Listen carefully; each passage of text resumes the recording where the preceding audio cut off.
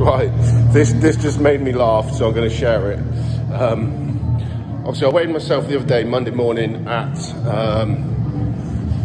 0,500, and this machine, right, was down to 94.3. Right now, watch this. This is hilarious. Right, just watch.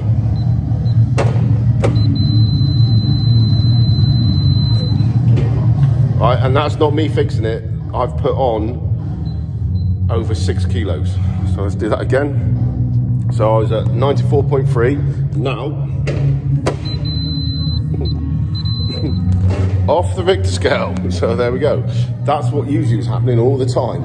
So the last few times when I've dropped weight, then obviously that's fluids and that's food back inside my body. That's not body fat. That's just me filling out. So that's a lot of filling out.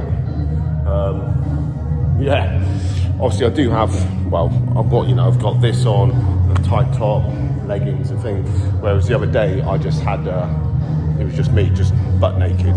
But then there's my little double in the mirror. You can see I filled out.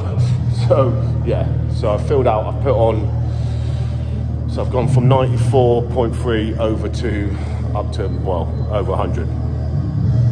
And then, obviously I'm grace feeding today, then I'll drop the weight down, then yeah, so it's just going to fluctuate up and down. But the good thing is my body fat levels are right down. I mean,